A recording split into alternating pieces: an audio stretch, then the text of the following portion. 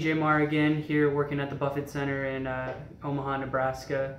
A little bit about the Buffett Center. It's this brand new cancer building that Warren Buffett donated. It was approximately $327 million building, and it's dedicated to cancer research and cancer treatment facility. So it's one of the best in the nation. It's a beautiful building. I'm just here doing some pancreatic cancer research. But today I wanted to talk to you guys about when is the best time to take your MCAT.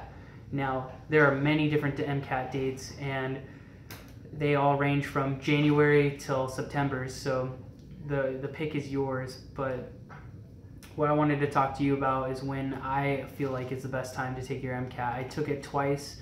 The first time I took it a little bit too early and didn't score as well as I wanted to, but the second time I took it a little bit later, about 6 months later, and improved my score by 10. So anybody can do it, and I'm going to talk to you about it today. So I'd say one of the least popular dates to take it is in January. That's when I took my first one. My school offers this class in January. That's a MCAT test prep class. And if you're a junior going in and you're in January and you haven't taken your second semester yet, I would probably stay away from these January dates. The January dates are a little bit too early. For me, I was missing out on some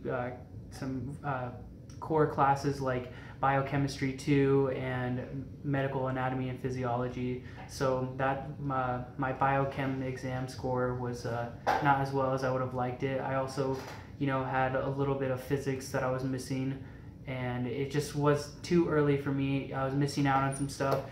I would personally take it in the summertime, preferably the June one. The July test dates, if you're trying to apply that year, the July test dates are a little bit too late. The June one is perfect. Like June, here, let's see here, I got it pulled up.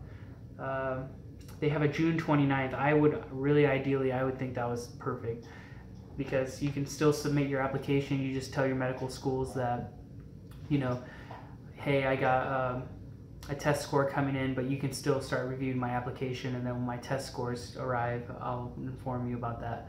So June is a really good time to do it. A lot of people like taking it in May. If you're a full-time student, I highly discourage you from taking an MCAT course during May. I mean, you have classes, you're taking a full credit class, and then on top of that, you have to be studying for the MCAT. And they say, hey, if you start early enough, you can get it done, and I really don't think so. If you're not putting full-time investment into this MCAT, you're not going to score what you want to score, and that's just the sad truth. Now, you want to be really dedicated to this test date. You want to study for full time. When I studied for it, I was studying for it from 8 a.m. till 5 or 6 p.m. every single day, and I only took off Sundays. Saturdays were my exam times, or were my practice exams. And now I took 6 exams. Now we're gonna have another video where I talk about how I studied and how I improved my score by 10 points to get in the 90th percentile. But the reality is that we need to study full-time for this exam, and that's very important. It is very important that you study full-time.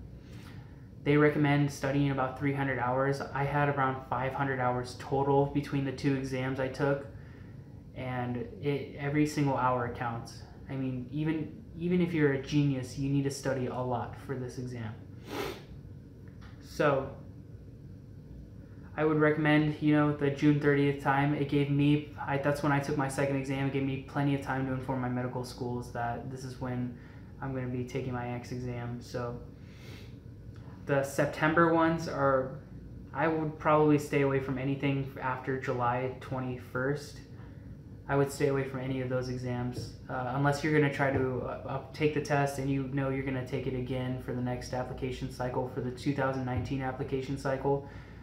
Then I would probably avoid those test dates at all possible.